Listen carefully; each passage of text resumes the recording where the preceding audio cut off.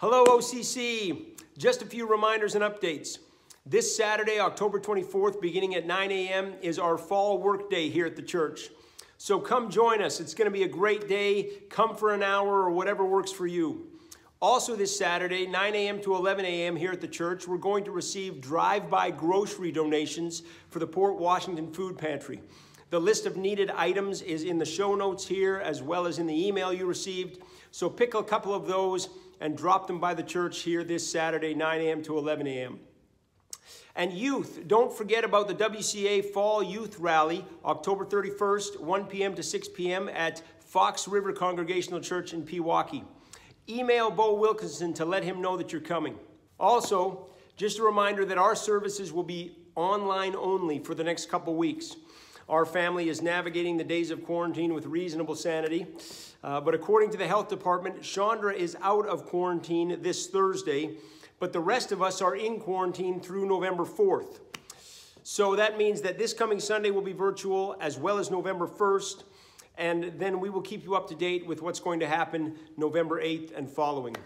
Thank you all so much for your prayers for us and those of you who have sent cards and called. We really, really appreciate it. We are doing well. Chandra is feeling well. The kids are feeling well. Chandra tested positive a week ago this past Monday, but last Thursday, the rest of us tested negative. So we're making it through the days of quarantining and looking forward to being on the other side of it. Also, I want to remind you about our virtual auction that is coming up at the end of next week. This is something created by our stewardship board just as a fun thing in the midst of the stewardship process as we look forward to 2021. They want to thank you for turning in your pledge cards and for continuing to support the ministry of OCC. So today, I just want to point you to the website and to the auction items so you can begin thinking about it and getting excited about it. I think it's going to be a lot of fun. If you look in the email or in the show notes here, you will find the link. And if you click on the link, you will find the auction website. Scroll down and you'll see the 31 items that are up for auction. Everything from Christmas greeting cards to rounds of golf to Badger tickets to paintings to jewelry to a week on Marco Island in South Florida. A lot of great and fun things.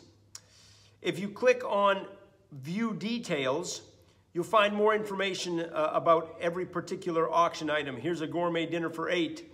Then at the top of the page, you'll find this Register to Bid link. You'll need to click on that and create an account in order to be able to bid when the time comes. Bidding will happen from noon on Friday, October 30th until 6 p.m. on Saturday, October 31st.